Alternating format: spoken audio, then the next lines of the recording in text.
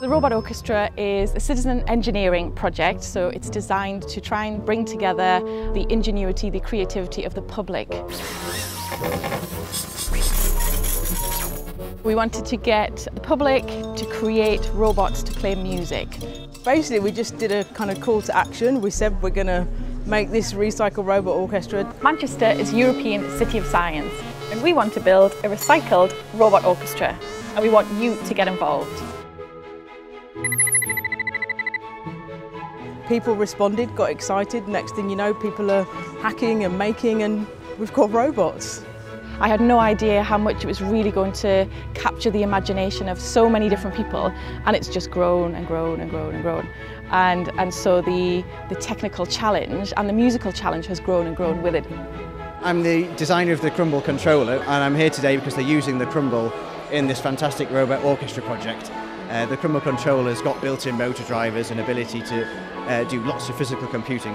When you have the next generation of creative people coming together, experimenting with the latest technology, that inspires a wonder, which I think is remarkable.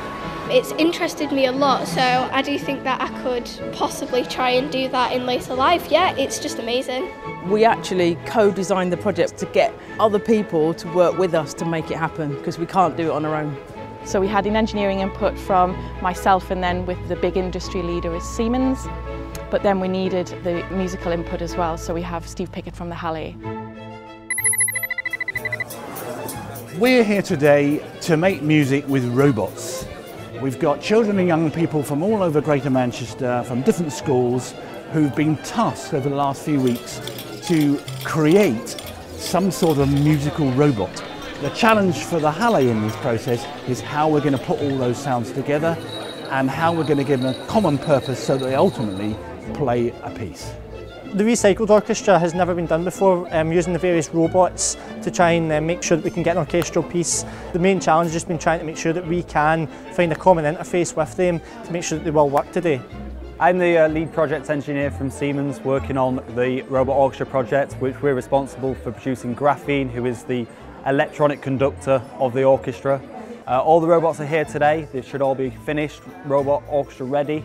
There might be a few tweaks that need to be done, get them all wired up into Graphene, and then he should be able to conduct the orchestra and hopefully get a song playing today. It's a real hub of excitement at the moment because you've got all these different elements that are going to become part of this bigger whole. I am a student at the University of Manchester. It's my job here today to see how everything falls through together. So that means electronically, mechanically, and to see more about the Siemens conductive side of things. The variety of instruments that are here is absolutely incredible. The cello that's behind me, that is a school project that we've been doing, and at the touch of two wires, the bow will move back and forth across the string, and Steve has told me to tune it to a C, and it now plays the C string. I've got these two chords, C major, C, E and G, and then G minor, which is G, B flat and D. So if you played the harmony notes, that would be great. We're working out how Graphene can turn any sets of robots on and then turn them off again. And it's just juggling all those different parameters to create a piece of music that will sit together. And the key thing is getting it to play together. Sending a signal. Okay, cool. Yeah, that's it.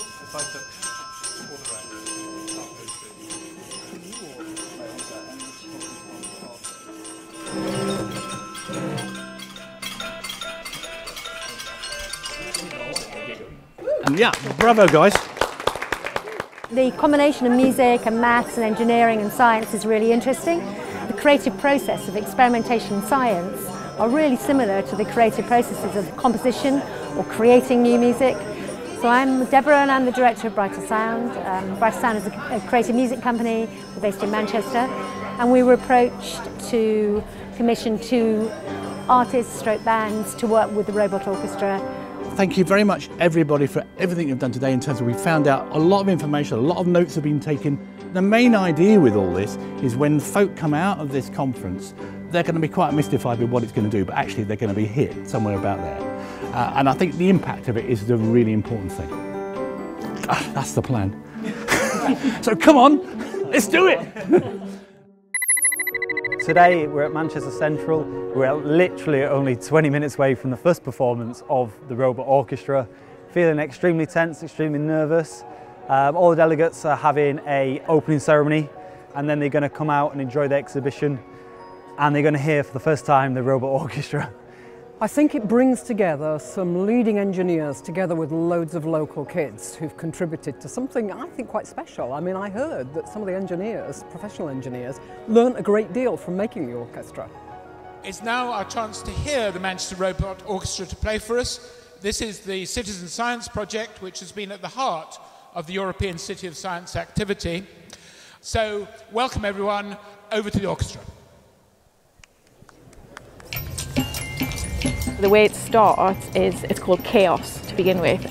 All of the robots will just start playing, and then slowly it all builds in with the Halle Orchestra and then comes into the fanfare. The robots are coming.